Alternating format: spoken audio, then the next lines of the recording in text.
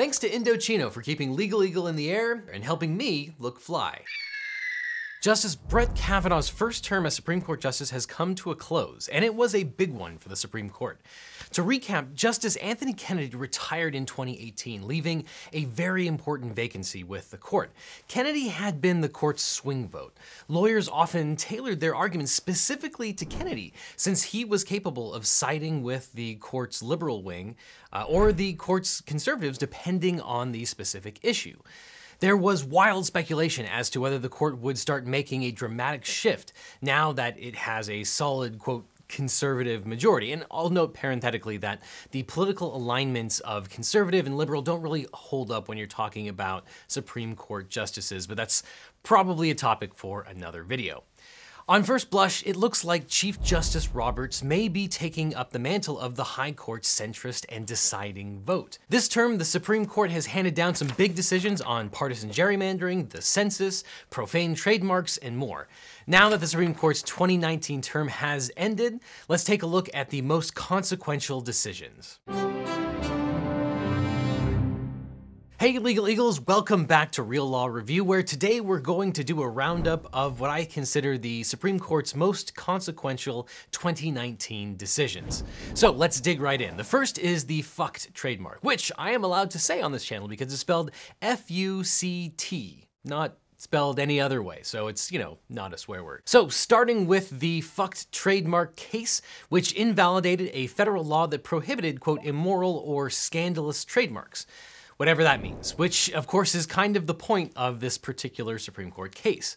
For years, the U.S. Patent and Trademarks Office, or USPTO, has limited trademark protections for things it deemed vulgar, offensive, or scandalous. But in a victory for free speech, the Supreme Court held that the street clothing called fucked, F-U-C-T, was entitled to federal trademark protection. At issue was the Trademark Act of 1905, which prohibits the registration of immoral and scandalous trademarks. However, under the First Amendment, you can see where this is probably going, the government can't penalize a person's speech because it disagrees with a viewpoint being expressed. Here, the viewpoint being swear words, I guess. The Supreme Court held that it's impossible for the USPTO to decide what it considered scandalous or immoral without resorting to viewpoint discrimination. There is no coherent sense of these terms, therefore the USPTO simply applies its own sense of what is right and wrong and scandalous and what's not scandalous, which has some real First Amendment problems. The 1905 law has led to some bizarre decisions by the USPTO. For example, the government granted a trademark for the company that using the word fucked, F-C-U-K, but denied it for fucked, F-U-C-T, even though both simply play on the word which we have to bleep because that one is spelled F-U-C-K, because YouTube is more arbitrary and capricious than the USPTO at this point.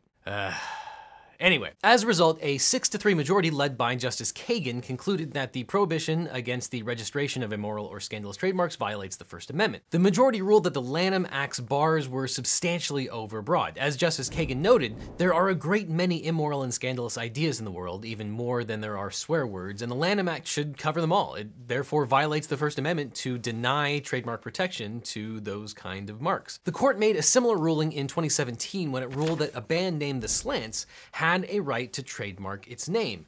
The band used the term as a way to reclaim a word that is often used as a slur against Asians. That case wound up protecting the Washington Redskins after the USPTO canceled the team's trademarks, after complaints that the word Redskins was a racial slur against Native Americans. And while reasonable people can disagree as to whether the term Redskins is offensive or not, we can all agree that we should fire Dan Snyder. Hashtag fire Dan Snyder, hashtag hire David Chang. But back to the case at hand. Justices Roberts, Breyer, and Sotomayor dissented. Although they agreed that the word immoral is overbroad, they thought the ban on scandalous trademarks is constitutional, but just needs to be more narrowly tailored. The upshot of this decision is that it's going to open the door to all sorts of new and interesting and profane trademarks, including many that probably involve profanity in the future. So, yeah. America, yeah. Racist jury selection. The court handed a big win to advocates of unbiased jury trials by ordering a new trial for the death row inmate Curtis Flowers, who has been tried 6 times over the past 2 decades. In the American justice system of jury trials, both sides get an opportunity to strike a limited number of jurors for cause, such as conflicts of interest. The parties also get to strike a certain number of jurors for any reason whatsoever. These are what are known as peremptory challenges. There is one huge caveat though. The attorneys cannot use their peremptory strikes for racial reasons, to prevent potential jurors from being selected because of their race. This is called a Batson challenge, which we've talked about on this channel before. It goes back to the Supreme Court case of Batson versus Mississippi. In the Flowers case, District Attorney Doug Evans allegedly used peremptory strikes to dismiss black jurors from a jury pool in all 6 of Flowers' trials. Evans eliminated 41 out of 42 black jurors. The 7-2 majority opinion written by Justice Kavanaugh concluded that the state's pattern of striking prospective black jurors persisted from Flowers' first trial through his 6th. And this was a relentless effort to stop the jury from having any black jurors, which strongly indicated that Evans was trying to try Flowers before the whitest jury he could possibly find and create. The majority noted that the prosecutors questioned the black and white prospective jurors differently. For example, they gave 145 questions to just 5 prospective black jurors. They asked only 12 questions to the 11 white jurors seated for Flowers' most recent trial. The prosecutor and his team struck at least 1 black prospective juror who was similarly situated to white prospective jurors who were not struck by the state. So the Flowers case extends the doctrine that was created in Batson versus Mississippi that you cannot use your peremptory strikes to strike all or most of the black jurors from a prospective jury pool, which is exactly what happened in the John Grisham book and movie, A Time to Kill. I'll put a link down to my review in the description. The hotly debated census citizenship case. The US Constitution requires the US to conduct a census every 10 years. This is incredibly important for political districting purposes. The census counts every person in the county and is used to appropriate federal funds, draw electoral districts, and apportion representatives to the various states. In March of 2018, Secretary of Commerce Wilbur Ross added a question to the 2020 census, which required each person to state whether they are a US citizen or not. Ross claimed that the Trump administration added the question because it was keen to enforce federal voting rights laws to better protect minority voting rights. This rationale seemed pretty suspect from the start, since the Trump administration has never filed a lawsuit to enforce the Voting Rights Act, and that rationale ran contrary to a lot of the actual language coming out of the Trump administration and from President Trump himself. The outcome of this case turned on whether the Voting Rights Act was really the government's motive for asking the citizenship question or not, because generally the courts don't dispute the rationale that the government puts forward. But under the Administrative Procedure Act, any agency action that is, quote, arbitrary or capricious violates the law. Moreover, at a minimum, an agency must disclose the basis of its action so courts can review its legality. Several states sued the Commerce Department and argued that the question was arbitrary and capricious, and it was a move designed solely to isolate and marginalize people of color, particularly Latinos who may be undocumented, which would undercount the population in many US states, particularly in the Southwest. The plaintiffs feared that the question would deter many Latinos from answering the census question because they would fear deportation. The government argued it was simply a return to form because from 1820 to 1950, the census included a citizenship question. The government also questioned whether anyone had actual standing to sue over the question and said that the notion that people would not answer the question truthfully was based on sheer speculation because the question hadn't been issued yet. The plaintiffs contended that, according to the government's own records, the citizenship question would lead to an undercount of at least 5 million people. This was the government's conclusion after the 1950 census, which is why the government dropped the question in the first place. The plaintiffs prevailed in the lower courts, which ruled that Ross's actions were arbitrary and capricious based on pretext and violated parts of the Census Act. The district court concluded that Ross had exceeded his authority in crafting the question because of its illegality. The Commerce Department appealed to the Supreme Court. Now, the Supreme Court narrowly sided with the plaintiffs in a 5-4 decision, with Chief Justice casting the swing vote. The court first overruled portions of the lower court decision. The majority of justices found that Secretary Ross had the authority to draft the census question and was within his right as agency head to seek records and data. However, Roberts concluded that the rationale Ross gave for the question, wanting to help minorities exercise their voting rights, was, quote, contrived. Although agencies have broad authority to regulate, they must offer genuine reasons for the decisions that they make. Secretary Ross's reason for seeking the data, that he wanted to improve voting rights access, appeared to play no actual role in his decision. In fact, Ross first inquired about reinstating the citizenship question just 1 week after his appointment. According to Justice Roberts, altogether the evidence tells a story that does not match the Secretary's explanation for his decision. In other words, Ross's reason for asking the question was pretextual. The court ruled that for now, the question could not go forward. However, the opinion leaves the door open for the government to bring back the question if they can come up with another justification for seeking that information in the census. Which takes us to a similar case with a different outcome, that on partisan gerrymandering. Partisan gerrymandering is when one political party draws the district maps at the other party's expense, making it easier for the party in power to stay in power. The states use census data to draw up new maps, apportioning representatives to state legislators and federal districts. For many years, the political party with the most power in the states have drawn districts into strange shapes that make it easier for incumbents to hold on to power. So can state officials ever go so far in drawing partisan districts that it violates the US Constitution? That was the question before the Supreme Court in this most recent case. Justice Kennedy was the swing vote back in 2004 when the Supreme Court's conservative justices plus Kennedy, whether you consider him conservative or not, ruled that the Supreme Court should stay out of a contentious gerrymandering case from Pennsylvania.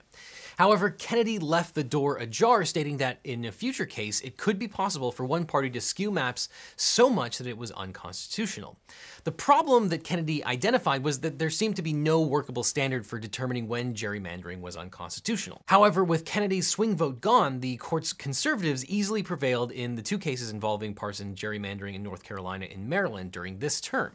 In a 5-4 decision written by Chief Justice Roberts, the Supreme Court said that the federal courts now lack jurisdiction to even hear partisan gerrymandering cases. Roberts declared partisan gerrymandering as, quote, nothing new and a traditional part of partisan politics. Roberts and the other 4 conservative justices ruled that the case was not justiciable and that it runs afoul of the political question doctrine. By way of background, when a case presents a, quote, political question, federal courts will refuse to hear the case. The legal doctrine was developed to prevent federal courts from intervening in disputes that are so politically charged that the courts feel that they should just stay out of them and let the legislatures deal with those particular questions. Here, the majority held that partisan gerrymandering claims present political questions beyond the reach of the federal courts. Which brings us to the court's opinion in Gamble versus the United States dealing with the dual sovereignty doctrine. The dual sovereignty doctrine is a pretty arcane piece of jurisprudence, but it generated lots of attention because the media covered it as if it posed the following question. Could a person connected to Donald Trump, like convicted felon Paul Manafort, receive a pardon for federal charges, but still be prosecuted in the state court for the same things? However, the case pending before the court did not involve Manafort or any Trump-related official, but it might have implications into those individuals. There's a legal doctrine which holds that because the federal and state governments are, quote, separate sovereigns, the double jeopardy clause does not apply to prosecution of the same crime under both federal and state laws. This is known as the separate sovereigns doctrine. So the question is, can a person wind up facing state and federal prosecutions for the same conduct, or does that violate the double jeopardy clause of the Fifth Amendment? In the case at hand, Terrence Gamble was convicted under Alabama state criminal law for being a felon in possession of a gun. He was also prosecuted under a federal criminal law for being a felon in possession of a gun as well. He appealed his federal conviction, citing the double jeopardy clause. Gamble lost his appeal in the lower courts, and the Supreme Court considered the case. The Supreme Court's 7-2 majority decision affirmed that double jeopardy did not bar Gamble's conviction. Justice Alito wrote the majority opinion that there was no reason to overturn the dual sovereignty doctrine.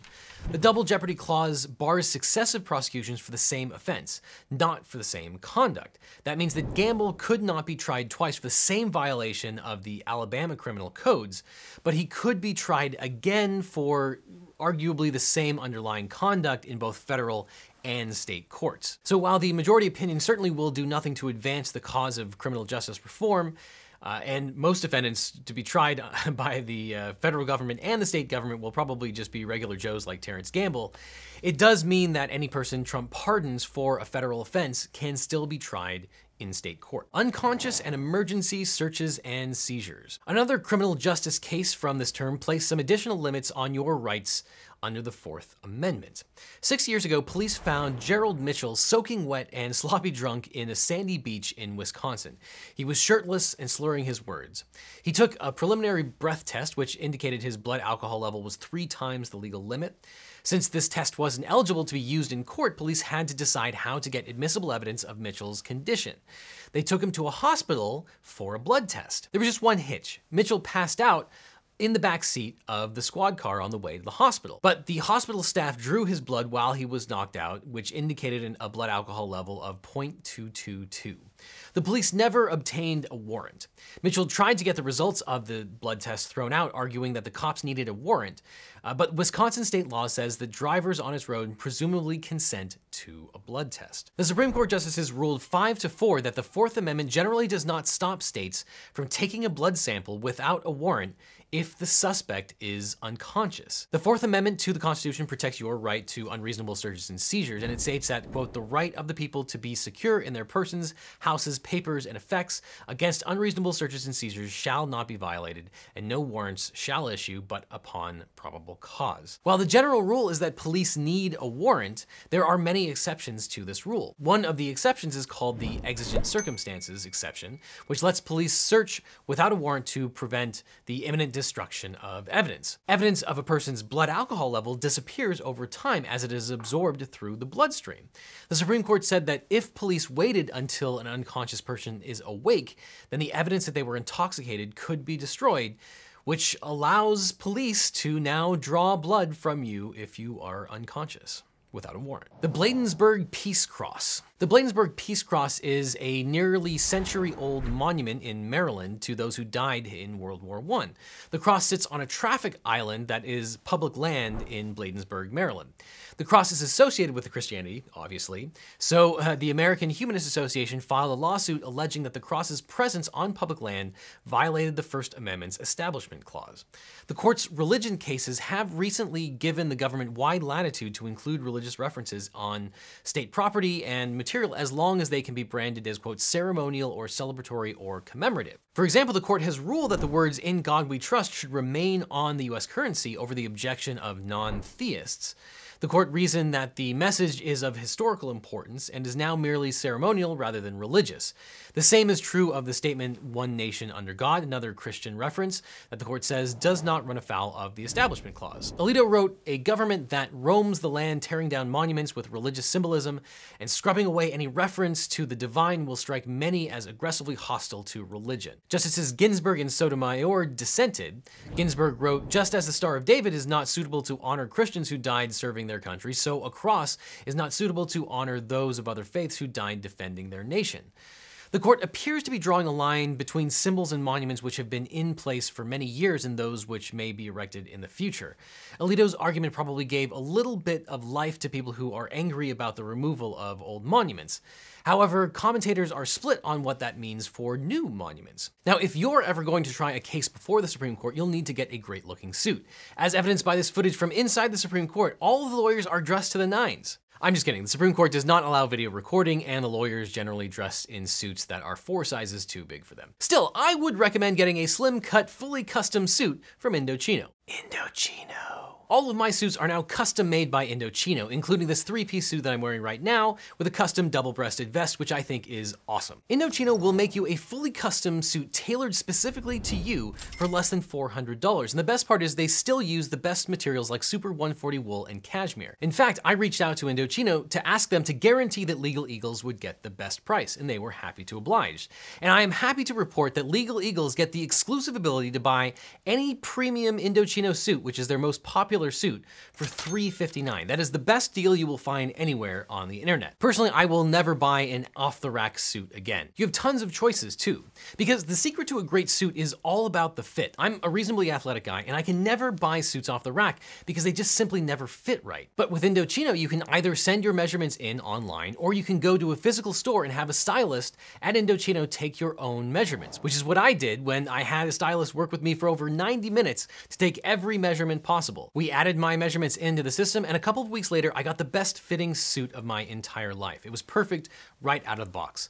LegalEagles can get any premium Indochino suit for just $359 when you enter the code LegalEagle at checkout or use the link in the description. Clicking on the link really helps out this channel. That's Indochino.com, promo code LegalEagle for the best custom suit of your entire life. So, do you agree with my Supreme Court summaries? Leave your objections in the comments, and check out my other Real Law reviews over here where we tackle all of the important legal issues of the day. Click on that playlist, and I will see you in court.